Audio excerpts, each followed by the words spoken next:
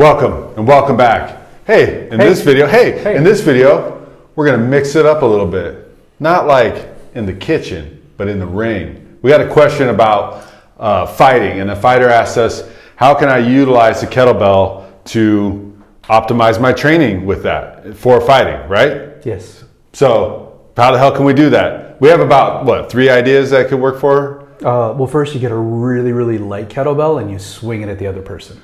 That definitely will end the fight, especially if you hit them with it. But you could just look crazy enough that they're like, all right, that's good. That's usually my strategy. Yeah, look crazy, don't get hit. When we're talking about kettlebell training, we're talking about it specific to a sport. This is fighting. We got asked about fighting. These concepts are going to transfer over to a lot of different things. So there's some general things that you want to consider when you're looking for training for athletics or sports, things like that. But this isn't too specific to fighting, but we're going to use this just as an example. So keep that in mind. So the thing we need to think about a couple things. First, I want to think about what is the stance? How are you performing your sport? You're going to be a little more vertical most of the time. Generally, you're going to keep your eyes up. Yeah. Well, that's probably a good idea. Probably. And keep your guard up. So if you go and do like a mock swing, for example, from the side. Oh, so, like a kettlebell swing? Yeah, but just so they can see you. So if he's going super deep, eyes on the floor, I probably don't want that. Even here, his shoulders are above his hips, but this isn't a very athletic position. His head is down. This isn't the position we want. So I'm probably going to get him a little squattier anyway, just so he can really explode and be more in the stance that he's accustomed to. So that's some simple stuff.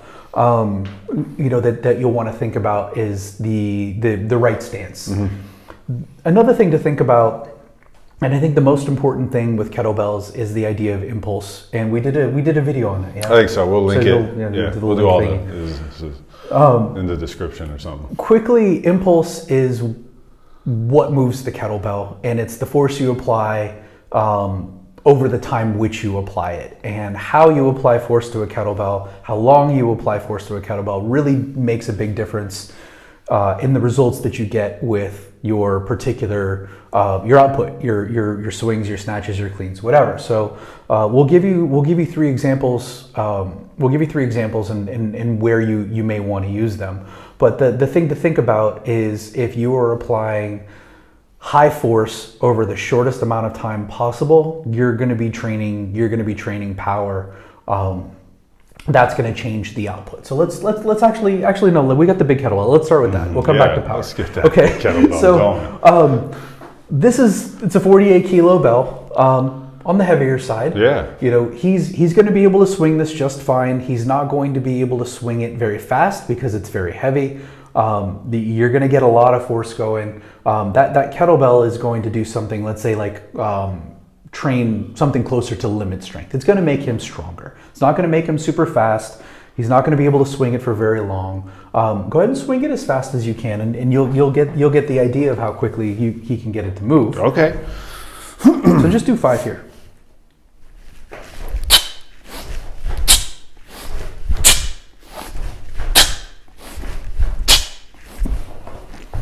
Good. So if I have a fighter and I want to get that fighter stronger, I want to improve punching power, I might do something like that. I might do some short bursts, get a heavy bell in someone's hands and just have that fighter move it as quickly as they can, understanding though, could you do 20 reps at that speed? No.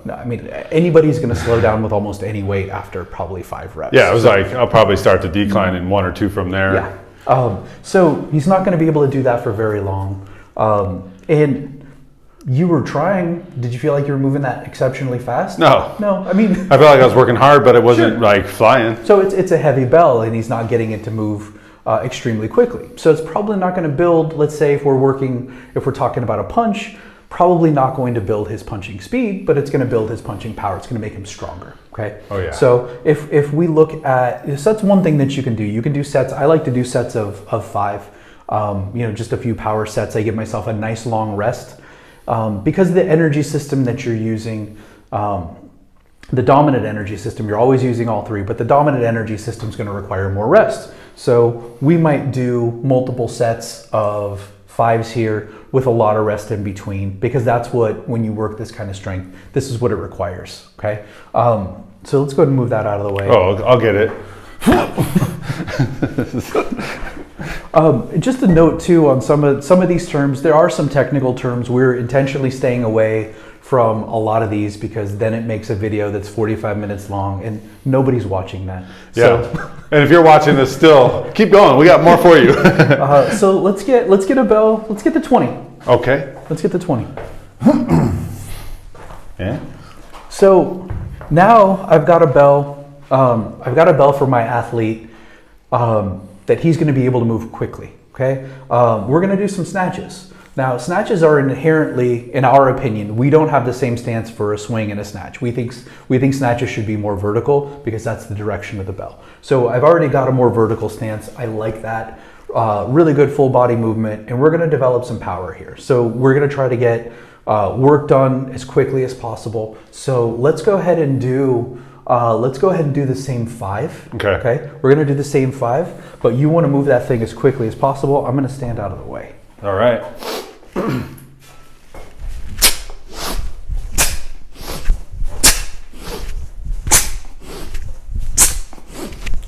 Good. You almost missed that. It was so fast. So, did I feel faster? Oh yeah, it did. You made an awful face. Yeah. I'm a little afraid. I always keep an awful face. But you saw the intensity. You saw the speed. Now we can work the same. We can work the same rep range. We can work more if we do too many more in that rep range. We're working the same energy system, but the muscles are going to have a very different response. The muscles are going to learn to move quickly as opposed to move heavy things. So this is another thing that I might use for a fighter, assuming they've got adequate mobility, healthy shoulders, blah blah blah, and they can snatch. Yeah. So that's something we may use, and it's going to teach people how to move quickly. Now, one of the things that I think is super cool about kettlebells that other modalities don't have in the same way is you have to learn to use momentum. And when you learn how to move a kettlebell well, you learn to move it with your entire body. And anybody, we both have a background. We've done some fighting stuff. Anybody who's done it for any length of time understands that when you throw a punch with your whole body, it takes a long time to figure out, but once you do, it's night and day different than just throwing the original arm punches you used to throw. When you go to take down somebody and you actually have your whole body driving into them other than trying to shove people with your arms. So kettlebells are awesome for that. So he learned how to use all of his momentum, apply it to this object, and move it very, very fast. So that would be another way that we would use a kettlebell. We would do shorter bursts. We wouldn't rest quite as long because we still, with this one, if we're looking at really moving it, the bell as fast as possibly can, yes, we are going to rest long. But if we're looking to move it quickly, but we're also doing some conditioning, I'm probably going to have him rest maybe a minute or two, rather than like a full 5 to 10 minutes. Just because we want him to learn how to recover faster as well, and that's not super heavy for him. So that would be the second way we would do it. And let's go ahead and get the 28.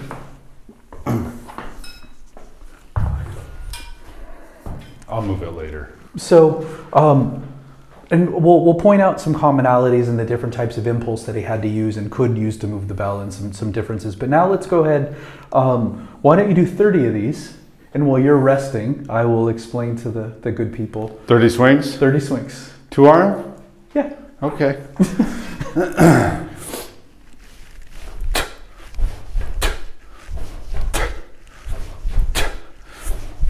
This is boring. Speed that up. No, I mean in editing.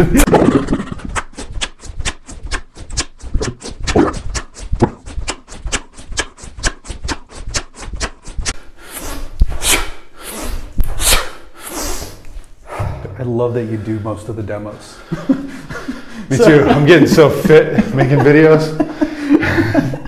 Woo. So now you're a little breathy, but you're good, right? You work some endurance. Did the impulse that you generated for each of the movements feel different? Yeah. So the first one you couldn't move the bell that fast because it was too heavy, right? Correct. But you still gave it your all. The first and the second impulse are going to be very similar, just the implement's going to be different. The second one you really felt, you put all your force into it and it really started to scream. It was really, really moving. That one, how hard were you really driving your feet into the floor? Not super hard. Oh, yeah. Like 7 maybe. Okay. 8 just because there was so many that I had to do.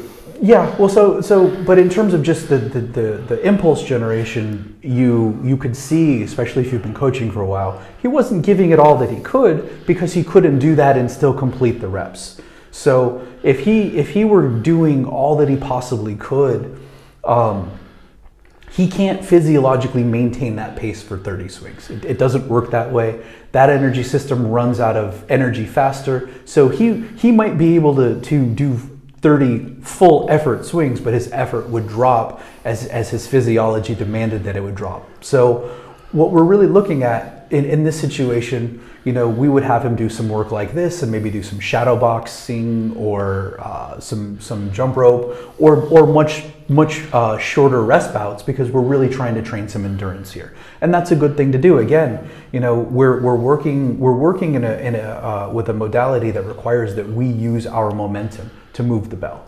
And when you get good at kettlebells, you will find that you don't use your arms, you use your body.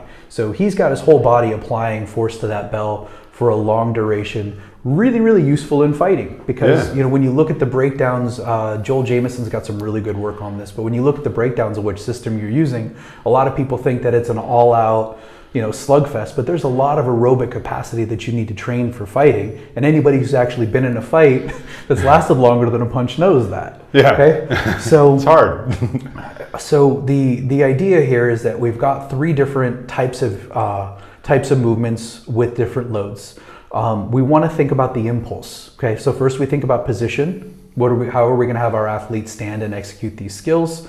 Going to be relevant with the swings. I don't want that really deep hinge with your swings because that's not how you're going to be in the ring. Does it matter? Maybe not, but I would rather get someone used to applying force in a similar way. That's the point of training, in my opinion.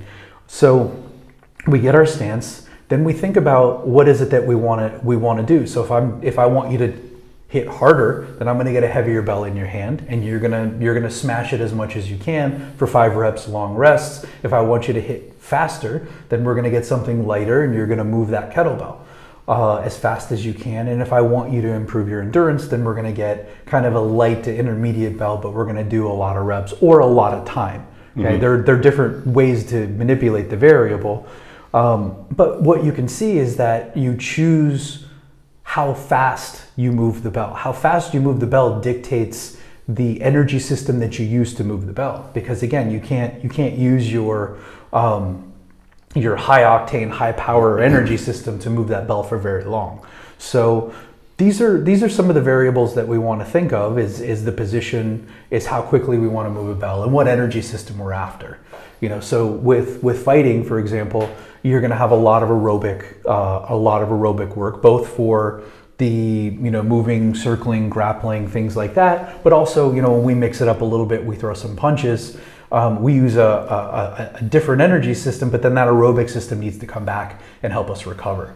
So we're going to use the different energy systems. We're going to use different loads. We're going to even use different skills in order to make this relevant for fighters. And again, this works for fighters. It works for a lot of other sports. You want to think about what is the stance, what type of muscle reaction do we want to elicit, and then what type of energy system do we want to train. Once you know that, it makes it really easy to come up with rep schemes. How long are they resting? How long are they working? And how fast are you moving? And that really is about it. Cool. Side note, coaches, athletes, actually learn how to do these things right.